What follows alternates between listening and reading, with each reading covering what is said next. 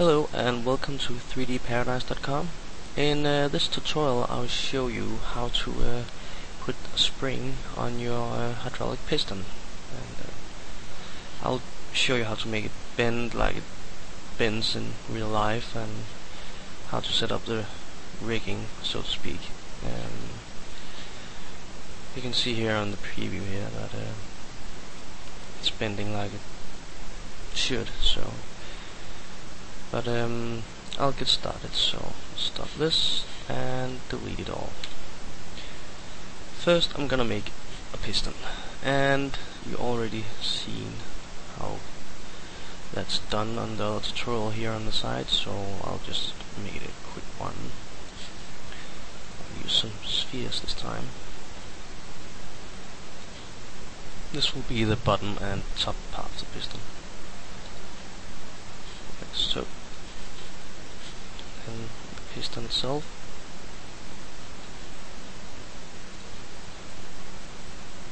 convert it to edible poly.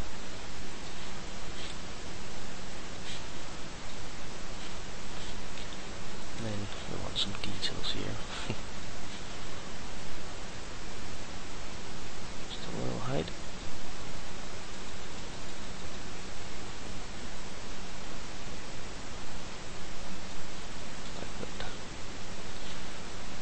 And then a little bit width, like that. Then we're gonna do an extrude. Choose wireframe so I can see what I'm doing. I just want this piston to be fully extended, as I'm creating this spring fully extended as well, so that's how we're gonna do it. And I'm gonna do a little bell again, so there's a little spacing between the top part of this piston and the bottom one, and then an extrude for the upper part, and that will be enough for this spring. Then I just want this to be smooth, so I'll add a smooth modifier here. Choose auto smooth, and I know it's just above 20 for it to be completely smooth, so that's what I'm going to use. And then I'm going to convert to edible poly again to get rid of the smooth modifier. And now it's time to align this. So I'm using the align tool and to the sphere, and I'm going to use all positions, and I'm going to use pivot point to pivot point. Apply, okay. And yeah, the pivot point is centered on this one.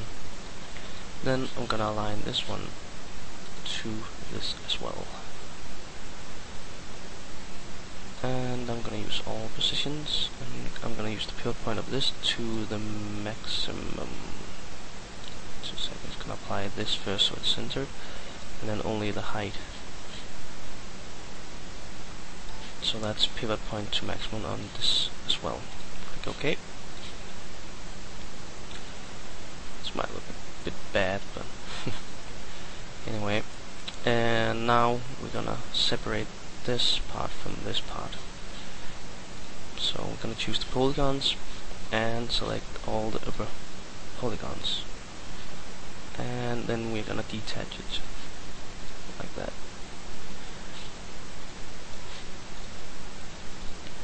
So now I have two parts.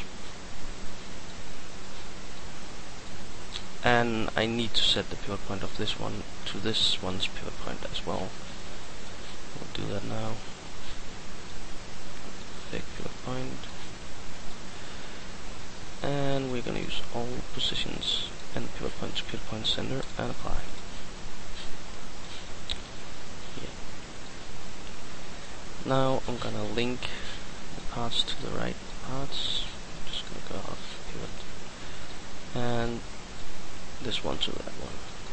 And now, if you remember, I need to put a look at constraint on it. So animation, constraints, well, gotta select it first. Animation, constraints, and look at. And then we click the opposite side, this one to this one, and that one to that one.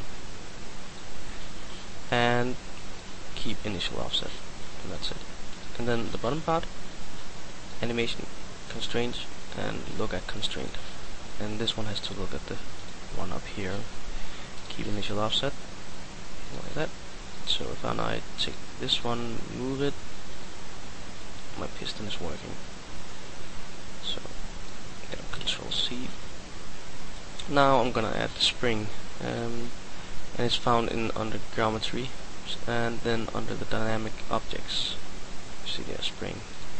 So I'm gonna take the spring, and I'm just gonna create it right next to this.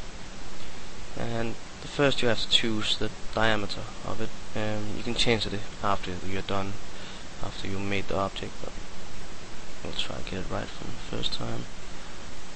A little smaller, like that. And then the height. You may see this looks a bit weird, but we're gonna add the turns later, how many turns it has to do. Right now we just have to set the height, and I want it to be just like that. Just has to be just about the length you want. And then over here at the settings, you can see the same settings in here on the modifier.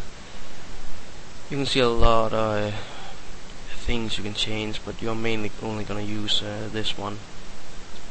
And this is the diameter and how many turns it has to make.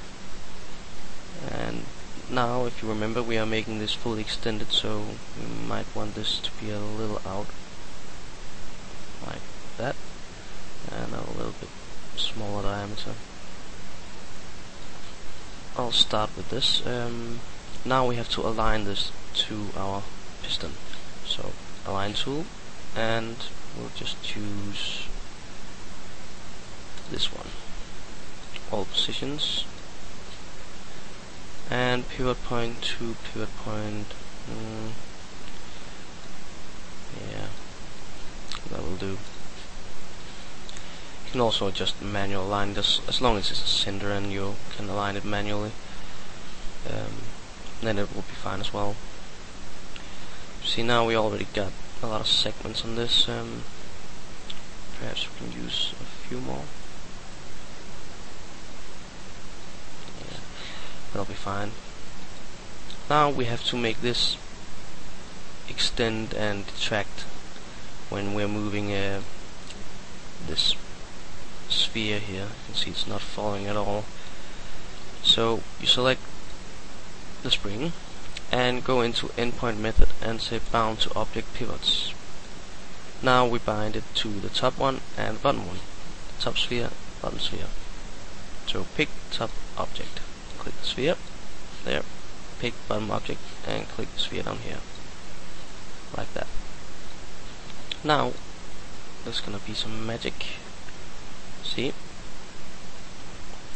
Now it's doing what it's supposed to. So, and that's actually what we wanted. So, I hope you understood this. You can ask any question if you want on the forums, and I'll try to give a good answer.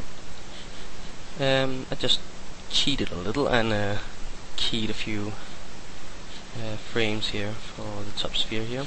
So when I play this, it does that. I just thought I would add that just for fun, but thank you for watching. 3dparadise.com